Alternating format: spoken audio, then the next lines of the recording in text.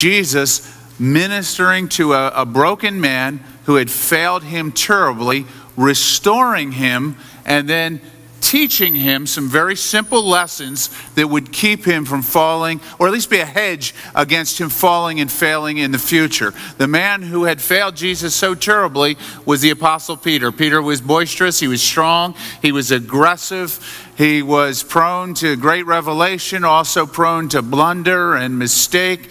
He was given to some emotional highs and emotional lows. And what Peter had done, most of you probably know the story, but prior to Christ's arrest and then his subsequent crucifixion, Jesus had told the disciples, he said, this is what's going to happen. I'm going to get arrested and I'm going to be crucified, but I'm going to be raised from the dead, and all of you are going to abandon me. And Peter did a couple things. One, he said, no, this isn't going to happen. And two, he said, I'll never abandon you. I'll never forsake you. And if you know the story, Jesus gets arrested, and 3 successive times, Peter denies Jesus. He has an opportunity to stand for Christ, and 3 successive times he denies him. In fact, in one of the denials, he goes so far as to say, I don't even know the man. So we're going to be talking about that today. Let's pray. Father, I thank you and I praise you for your word. I thank you and praise you, Lord, that you have chosen to meet with us today. Thank you that this day was carved out on your schedule from eternity past, such that it is. And Lord, that you've intended to speak to your people by your Spirit through your word today. And Lord, we don't take that lightly. We're sorry that we don't have the same sense of anticipation and expectation of meeting with you that you have with meeting with us. And I pray that you would change that in our hearts, Lord. So especially as we gather together for corporate worship and gather together to hear your word, Lord, that you would begin to develop more and more in us a real anticipation and expectation that we're going to actually meet with you through your word and through worship and all of that. So Lord, I'm counting on that this morning. I'm counting on your Holy Spirit to illuminate your word and accomplish your desire. In Jesus' name, amen. Some years ago, when I was quite young, I was preaching on a Sunday night, and as I'd prepared, I'd prayed hard, but as I was preaching, I felt like I was standing outside of myself, and standing outside of myself, I was listening to myself, and I said, this is really bad. This is really terrible. I just wasn't preaching well. It wasn't going well. I was just doing a bad job. And so what I did is I stopped preaching. I apologized to the congregation for just preaching about something I just didn't have the knowledge or experience base for, and then I mercifully closed service. I was so embarrassed. I never wanted to see any of those people again. I didn't want to preach again. And this was young, I was young, and I felt a call into the ministry, and this is what you do. But after that night, when I was done with that night, I said, you know what? I want to do anything but this. Anything else you have for me, I'll do. I don't want to do this. It was a colossal failure. Have you ever failed? I mean, have you ever failed like big time? I mean, you might have failed a test or an assignment at school. Maybe you failed a work assignment, but maybe you failed at something bigger. Maybe you failed at romance. Maybe you failed at marriage. Maybe you failed somehow at parenting. Maybe you made a really, really bad decision financially. Failed there. There's a whole array, a whole arena of failures. But I mean, have you ever failed? Have you ever failed and thought, you know what, I don't even want to try that again? I give up. Well, guess what? That was Peter. That was the Apostle Peter. We're going to see Peter. In fact, let's just do it. Let me get my Bible here. John chapter 21. That's Peter. It starts out in chapter 21, verse 1. It says, after this, Jesus revealed himself again to the disciples by the Sea of Tiberias. In other words, he showed himself as a resurrected Christ again, and he revealed himself in this way. Simon Peter, Thomas called the twin, Nathanael of Cana in Galilee, the sons of Zebedee, and 2 others of the disciples were together. Simon Peter said to them, I'm going fishing. Peter said, I'm going fishing. There's nothing wrong with fishing. Peter had been a commercial fisherman. He said, I'm going fishing. Maybe he was going fishing for therapeutic reasons. Maybe he was going fishing to earn some money. But he said, I'm going fishing. And if you know something about Peter, you'll know that when Jesus called him, he was a fisherman, and he called him out of fishing, and he said, I'm going to make you fishers of men. Peter said, I'm going fishing. You know what's going on here in Peter's heart and life? It seems very apparent to me. It's this. It goes something like this. He said, I tried that apostle thing. I tried that following Jesus thing. I tried that bearing witness of Jesus thing. I tried to do that kingdom of God thing, and I didn't do it very well. I failed. I fell woefully short. I'm going fishing. You know why I'm going fishing? Because fishing is something I can do. Fishing is something that I do well. What I think was going on with Peter is he was just backsliding a little bit. He'd met the resurrected Christ, and that was great, and Jesus was raised, but he didn't see his part in it. He didn't see how he fit. And the scripture, he says, I'm going to go fishing. And then the rest of the disciples that are with him, they said, we're going to go with you. We're going fishing too. Yeah, I don't know. If you've been a Christian for any length of time, you know what happens sometimes? Somebody backslides and a whole group of friends backslide along with them. Somebody says, you know what? I'm just getting tired of this. It's just such a struggle to follow Jesus. I'm going out to the club tonight. And then 3 of the close Christian accountability partners say, you know what? I'm going too. Peter says, I don't do this thing too well, so I'm going to go fishing. And the rest of them decide to go fishing with him. So they all go out fishing. And he says they went out, they got into the boat, but that night they caught nothing. This is a repeated theme in the scripture. I mean, these guys were successful businessmen. They had to be. But every time you read about them, they catch nothing. I mean, they're always helpless until Jesus comes on the scene. And this is no exception, because what Jesus does with him is he restores Peter. He also teaches him some things. And what Peter's going to really have driven home to him here is that apart from, Jesus said, apart from me, you can do nothing. Apart from Christ, you can do nothing. What Peter's going to learn is humility. He's going to learn the absolute need for dependence upon Christ. And it says, just as the day was breaking, verse 4, Jesus stood on the shore. Now, we don't know how long Jesus stood on the shore, but we know that he was on the shore long enough to start a charcoal fire, to have the grill or broil, whatever you do, with fish and bread, and have a breakfast prepared. The scripture says, as the day was breaking, these guys had been out all night, Jesus stood on the shore. Don't know how long he was there, but it seems like he was there for a while. And as the text goes on, so the disciples didn't know that it was Jesus. How many times, think about it, how many times in your life are you just going about life and you don't even recognize and you don't even see Jesus? All right, he's close. He's right there. You don't even see him. You don't even recognize him. You're about doing your own thing. You're about taking care of your own business. You're trying to do what you think you know to do and you know to do well, and you don't even see him. Well, they didn't see Jesus. Now, it's possible that he prevented them from seeing him. Not sure at all. But then Jesus said to them, children, do you have any fish?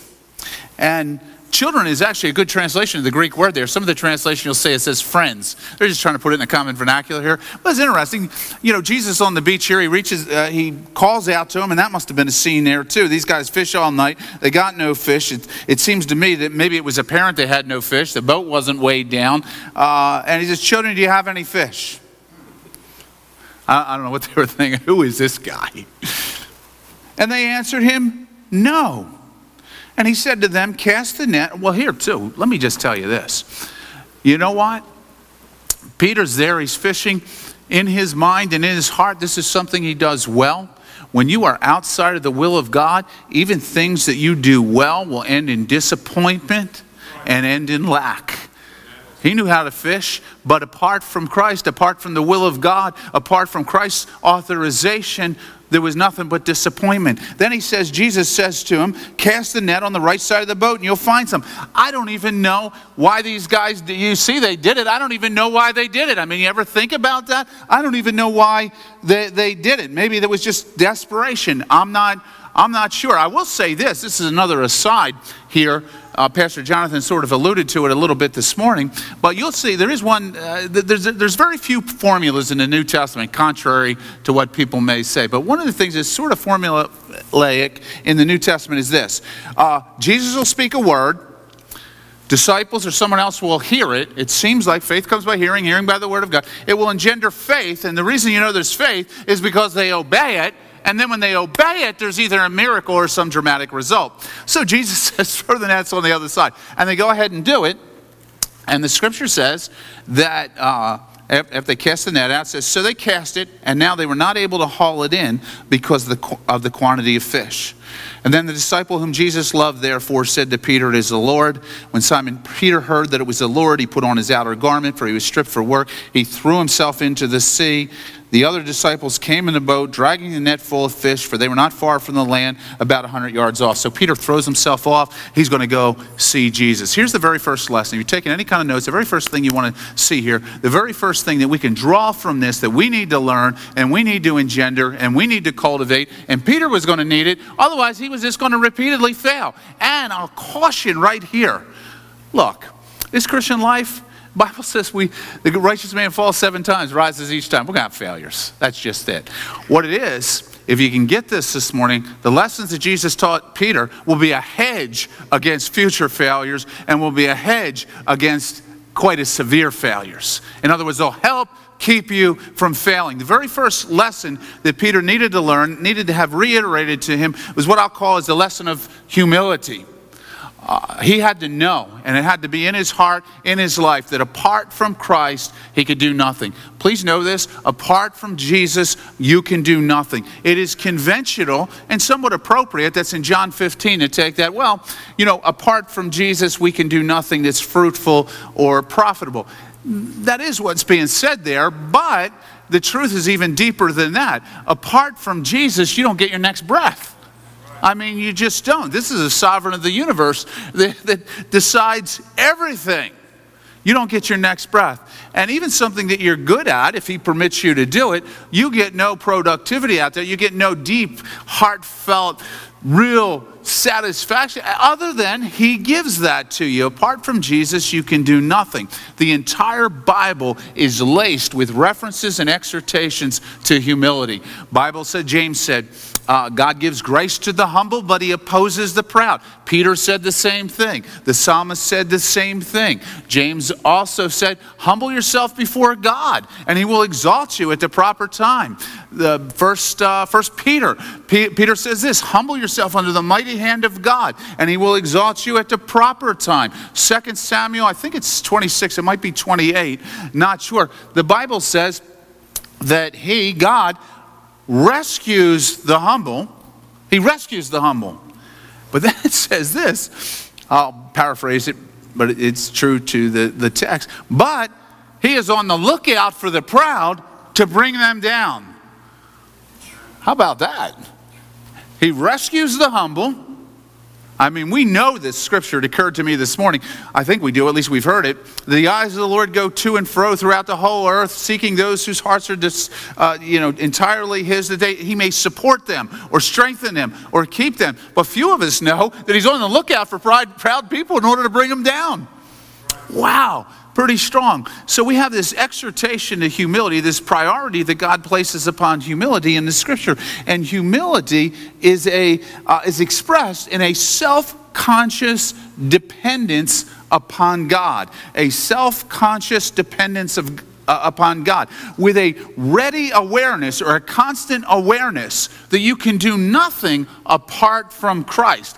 And that self-conscious dependence upon God is reflected in comprehensive obedience. It means you obey him. You obey him in the face of whatever human wisdom is, what other kind of stuff is coming your way. You obey him. It's humility. Now, we have a problem, of course, as human beings, and the problem is this, is we're proud. C.S. Lewis was asked, how do you acquire humility? And he said, in essence, he said this, well, the first step in acquiring humility is to admit that you're proud.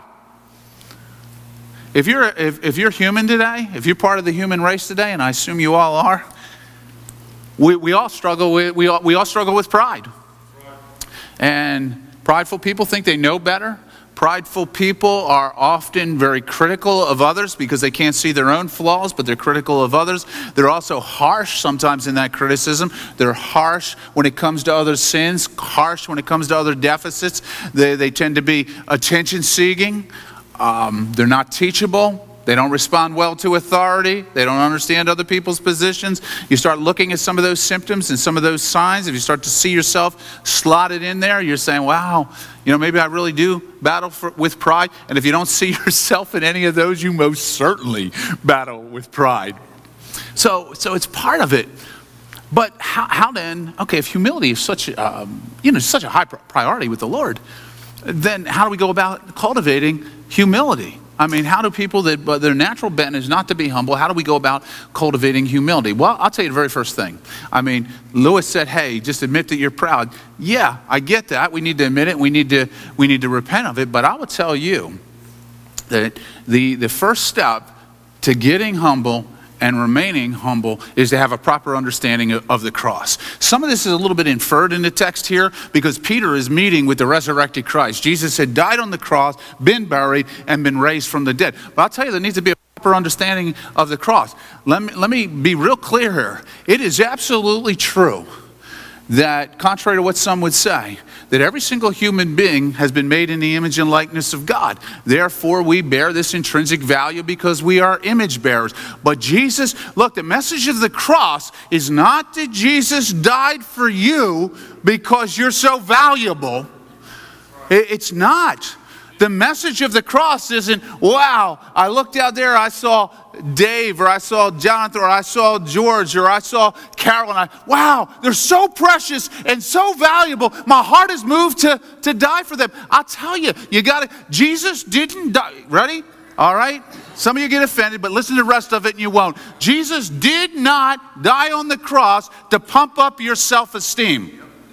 He didn't die on the cross to pump up your self-esteem, because the Bible says that we were dead in our trespasses and sins. We were walking in accord with the prince and power of the air. We were enemies of God. We were rebels. We wanted nothing to do with Jesus. See, the cross is not about you. It's about God's greatness. It's not about how great and valuable you are. It's about how great and valuable God is. It's about God who's decided to redeem you and set you free from your sins. It's about His righteousness. The Bible says, essentially, I mean, if you read Romans 3:21 through 26, it says the central message of the cross was Jesus Himself, or God Himself, vindicating His own righteousness.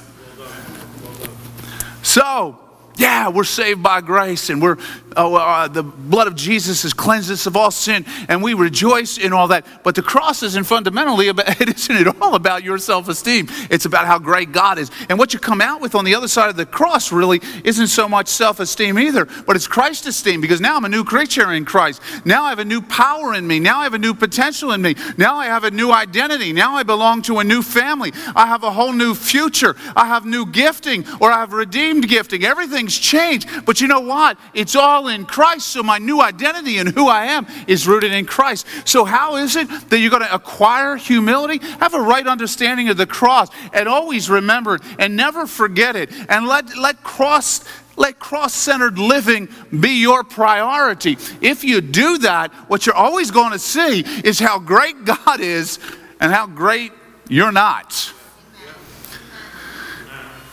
Here's the other thing. Want to cultivate humility? Read the Bible. Read about God. When you read about God and you read what the Scripture says about God, God is going to be enlarged in your eyes. He's going to get bigger and bigger and bigger. And as a consequence, you're going to get smaller and smaller and smaller by comparison. Here's another one. I found, I know some of you you're not the same as Macy, as it might say, I don't know about that. Look, I love to read. You could do audiobook if you want. But read some books that actually have some theological content to it. See, there's nothing bad with theology. Theology is just a study of God. If you love someone, you study them. You want to grow. You want to know more about them and more about them. Well, from a very young age, I loved theology. And I always, I had so many people, oh, this is dry, this is it, this is head knowledge and all this stuff. And I was like, oh, man, I'm so sick of hearing this. And then there's a couple things that happened to me. One, when I would study about God, like when I studied about God, and I found out God is omniscient. And then I realized what that was. God knows everything. He knows past and present and future. And God even knows what's called contingent knowledge. You say, contingent knowledge? Yeah, read in Matthew chapter 11. He said to some of his contemporary cities, he said, if Sodom had seen what you've seen, if Sodom had seen what you heard, if Tyre and Sidon had seen and heard what you did, they would have repented. In other words, if this had happened back then, I know what would have happened. Because there's nothing, all knowledge is available to me, and all time is equally present to me. God is omnipresent. That's another one. No way I can go to get away from God. There is no hiding from God. Now, if I go to a bad place, if I go to a good place, if I go to a neutral place, wherever I go, there is no getting away from God.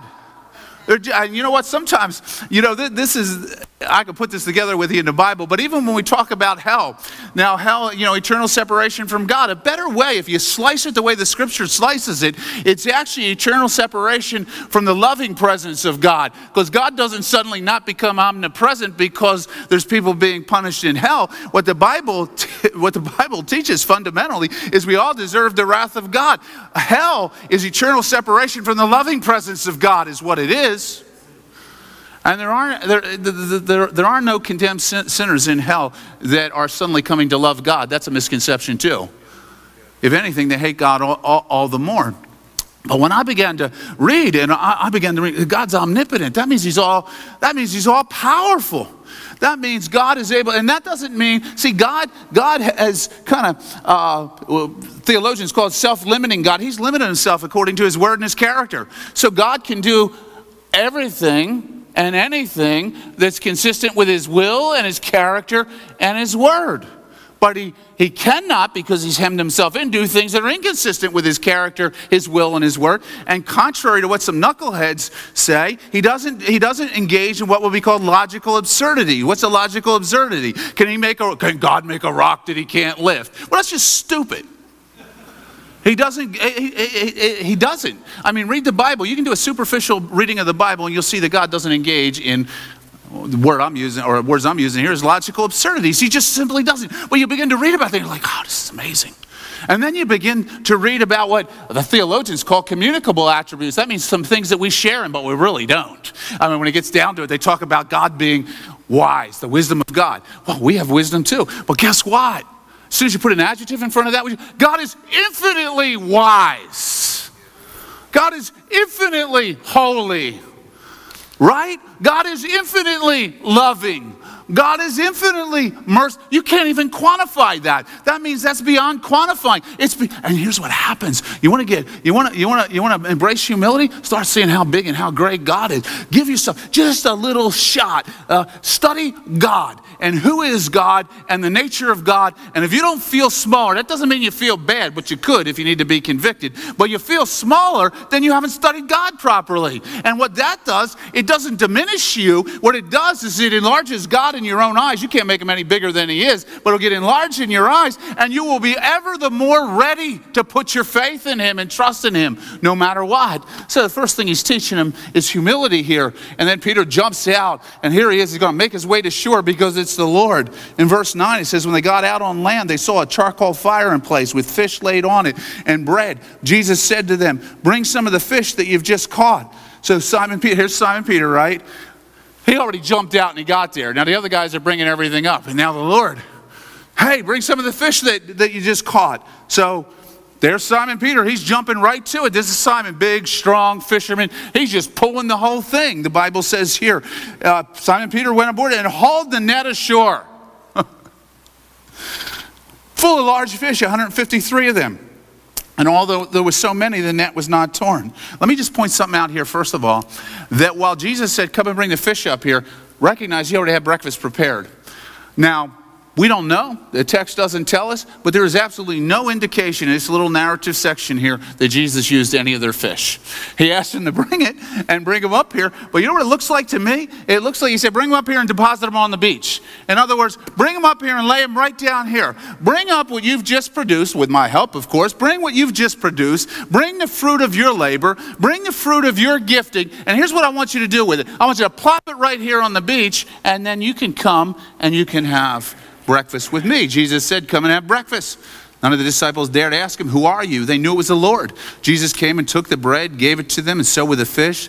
This was the third time that Jesus was revealed to the disciples after He was raised from the dead. So they bring their stuff, and Peter brings his stuff, and now he's going to have a conversation with the Lord. The second thing that seems very, very apparent to me, something we need to learn, and something Peter had to get adjusted to in his life, and it was this. He needed to learn the lesson of patience, is what it was. You bring, here it is. Yeah, jumps in. He's coming there. I'm going to get to Jesus. Bring the fish up. He's jumping out there and he's pulling the whole thing in. And then Jesus says, you know what, all the stuff that you do, leave it right there and come and sit with me. What He's saying is something like this. He says the same thing to you. Listen, Peter, in my time I'll use you, and in my way I will use you. Right now, You need to sit here at my feet. Right now, we have to have a conversation. And you see, really, Peter's not that much different than us. We by nature tend to be. Anybody here an impatient person?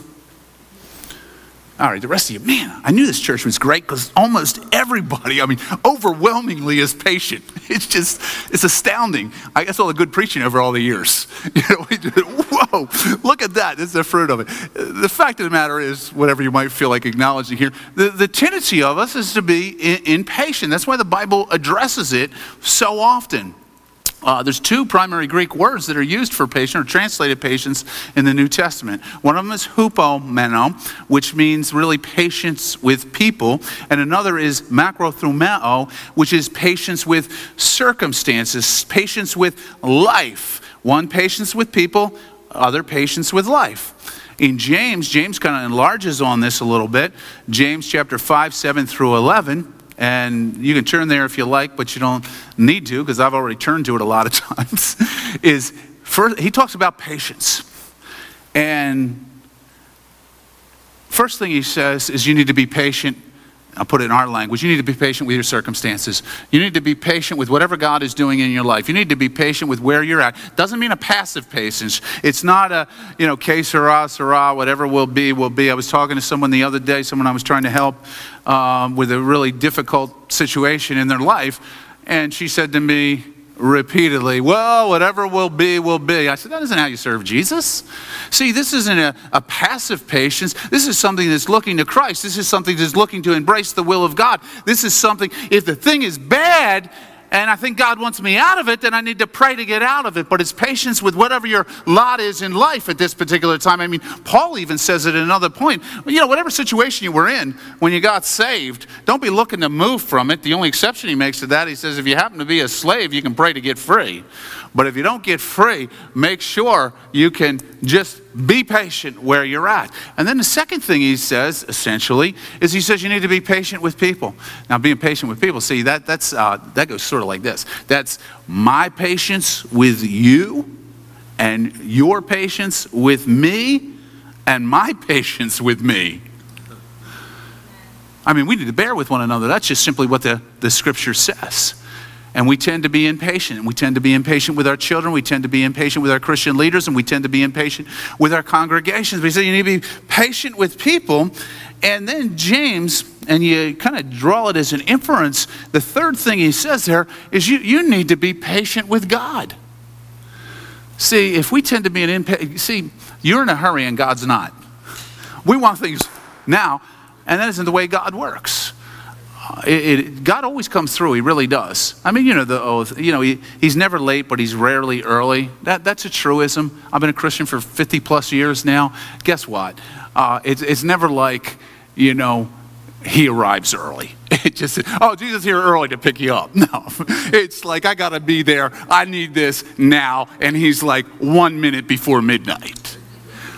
Why? I'm not sure. I can deduce some reasons why might be the case there, but it's simply not really clear to me.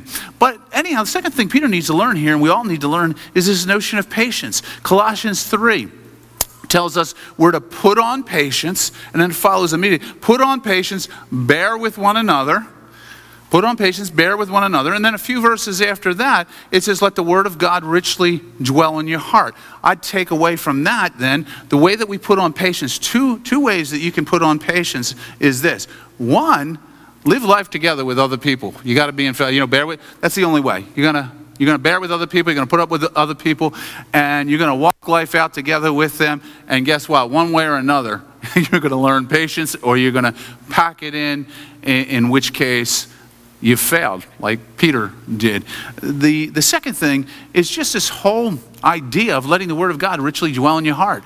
I always feel like I'm coming back to the basics constantly, but the older I get, the more that I see the basics are so valuable. It's spending time in the Word of God. When you spend time in the Word of God and you get to know God and you pray and He opens up the Scripture to you and you understand and you see how God works and you see what God has done, what that does is give you extreme confidence in the way God works things out, in the timing of God. So when I read this Scripture and I begin to see God who's always faithful and always comes through, even even if he doesn't come through on the timetable that people wanted, he always comes through, and it's according to his time, and he redeems it. Then in whatever place I find myself, I have a much better chance, again, of putting on that patience.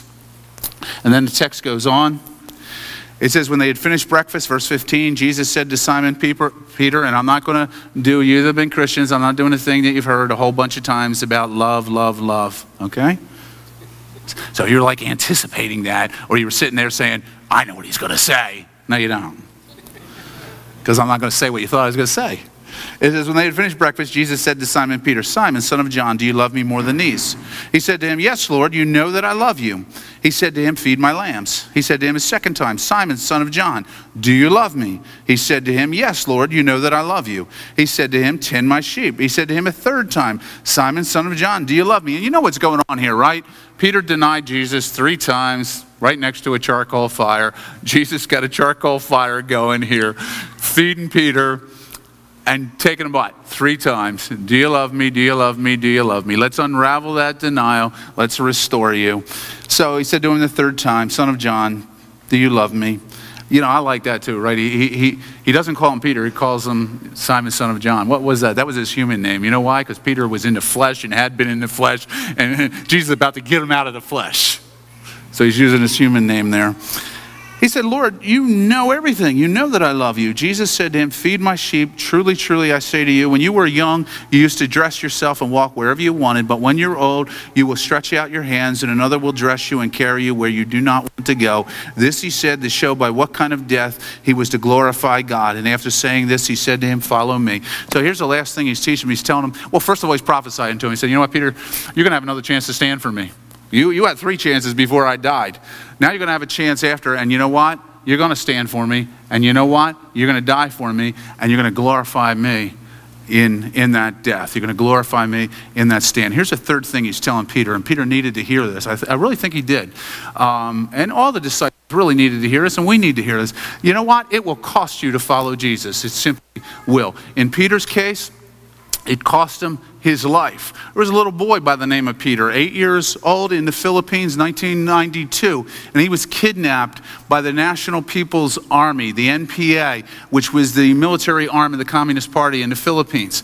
Peter was there with his mom and dad, and also his uncle, who was a missionary evangelist. His uncle used to go up into the mountains just to evangelize the people there. Sometimes he'd take Peter along with him, and he would help in the children's ministry. During that ministry, over the weeks and months, and I don't know if it was years, but some MPA members, terrorist organization members, got saved. And they left the organization. They abandoned it.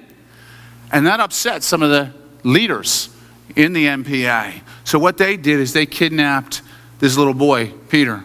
And then they sent a note and said, if you, this missionary, if you will surrender yourself to us, we're going to return this boy to his parents. And I actually think the missionary was perfectly willing to do that, but the boy's parents said, no, we're not doing that. We're not going to interrupt this, and we're not going to stop preaching the gospel. They also, kind of the backstory to it, they were pretty certain, I think, in their own mind, in their own heart, that it was already too late. I mean, these are terrorists. They're not giving him back. He's done. They said, no, we're not going to do that. We're not going to give in to that. And they essentially sacrificed their child. I can't even imagine this, man. Can you imagine an 8-year-old? I'm going to think. I mean, little Joel. Who can do that? Man, I'll tell you, if you don't prize something much, much bigger and much, much more precious, you can't do that. There's no way. Anyhow, April 17th, 1992, it was a Good Friday, and Peter was murdered. And it turns out he was tortured for several hours prior to his death. His hands were wired shut. There were wounds from an axe on his legs and his head, and then he was beheaded. It'll cost you to follow Jesus. It really will. Not too many years ago in Indonesia, where there were some radicalized Muslim terrorists, Islamic terrorists, who were just mercilessly persecuting Christians. There were 4 teenage girls, Christian girls, and they were ambushed by 6 cowardly terrorists with machetes. And they were attacked. And one of the girls, Noviana, she was 14 years old, she somehow escaped with machete wounds to her face. The other girls weren't so fortunate. There was Teresa, who was 14. There was Ida, who was 15. And there's Alfina, who was 15. All of them were murdered and beheaded. Two of the heads were put near the police station in town, and one of the heads was put right in the front of the local Pentecostal church. It will cost you. It will cost you to follow Jesus. Now here's the truth, okay? Everybody in this room, I don't know for sure, but probably you're never going to come down to a life or death thing with deny Jesus or die. Probably not going to happen to you, but it could, so don't just shelve it off to the side. It could. And if it did, choose Jesus because he's the pearl of great price. He's the infinitely valuable one. He's the one that's able to do anything and everything and provide for you and meet you and give you eternal life. But it's unlikely that that's ever going to happen to you. But there's a cost in following Jesus, and there's some challenges you're going to be faced with in life. It may be to follow Jesus is going to create some embarrassment for you. It might be to follow Jesus is going to create some alienation for you. It might be to follow Jesus is going to engender some ridicule for you. A week or so ago, it was before the second playoff game with the 76ers. And this game was coming on at 8 o'clock, and I told my wife and I told my son, because I was going to watch it with him, I said, look, I'm going to hit the gym real quick. I'm going to hit the gym and then come back and watch the Sixers game with you. So I went to the gym, and I'm at the gym, I'm working out, I'm having a good workout, and it was this, their family and friends. They're actually like a little group of power lifters. There's a guy and then his son, 16-year-old son, and then I think it's the guy's girlfriend. And they're all really good power lifters. And power lifters, they do bench press, squat, and deadlift. And the guy had just a few minutes before that, he deadlifted 655. He pulled that up. I think he benched about 440.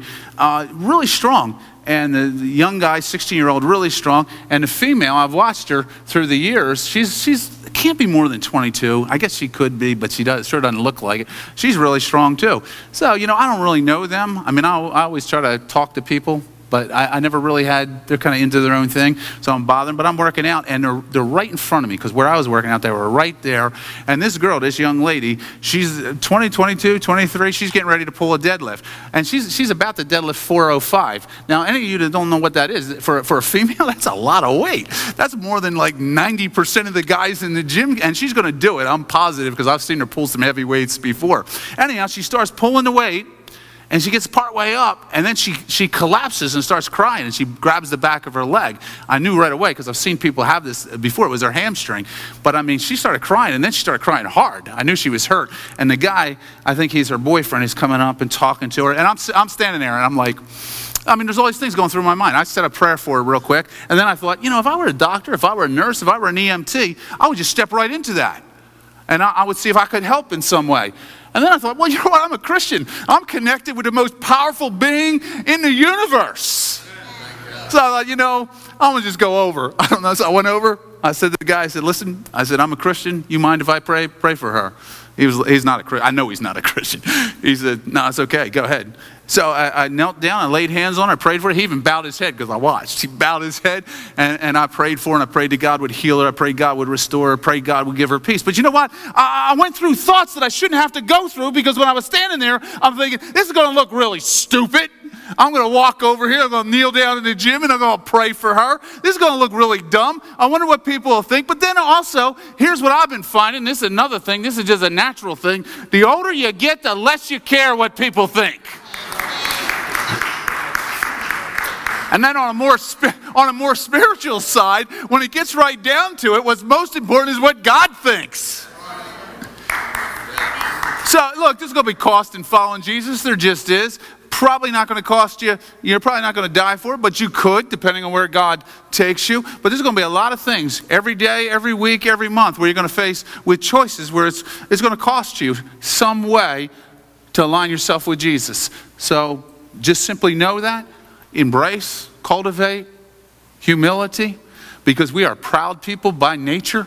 If I were going to blow something up with you, I could talk to you about even the people that seemingly have the worst self-esteem actually have this stream of pride that's running through them that is actually expressed in their low self-esteem confessions.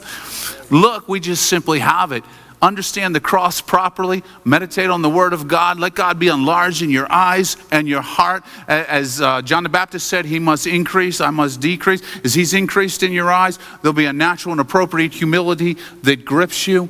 Patience, in my view, I think is best found by one, doing life together with other people. That means doing life together with people more than a week, more than 2 weeks, more than a month. Boy, you know what? We want to be a church and we're sending people out and we're sending people out. But there's people that you're going to do life together with, even the people you send out, well, you're going to do it for years. You're going to do it for 3 years. You're going to do it for 5 years. You're going to do it for 10 years. You're going to do it for 20 years. You're going to do it for 30 years. You're going to do it for 40 years. I'll tell you, you're going to learn patience when you're walking life out with people for that many years. And secondly, you're going to put on patience. You better put on the Word of God, because the Word of God's going to let you see God as you ought to see God. And God isn't this microwave God. He isn't this God that you ask and you instantly get what you want. But He's a faithful God and you can trust Him. Amen? Amen. Amen. Let's pray. Thank you, Lord. Lord, I thank you to love us. And I thank you even when we fail, Lord, you don't give up on us. You don't discard us. You don't kind of relegate us to sort of this section or people group that you don't use anymore. But rather, Lord, you restore us and you redeploy us in service. And Lord, then even prior to that deployment, so to speak, Lord, you equip us afresh and you teach us some things that we need to know that'll keep us from failing in the future, that will serve as a hedge from failing in the future. So, Lord, certainly for us as children of God, we want to, Lord, we want to kind of digest and internalize those lessons. And Lord, we want to move forward in a certain confidence that we have in you in two ways. One, Lord, as we embrace what you teach us, that we're not going to fail. But Lord, secondly, in a very vivid awareness that sometimes, you know what, we are going to miss it. We are going to get tripped up. But God, you won't leave us there. You're going to bring us back. You're going to restore us. And you're the one that started the work. And you're the one that's going to finish it. And you'll bring us all the way through. In Jesus' name, I pray these things. Amen.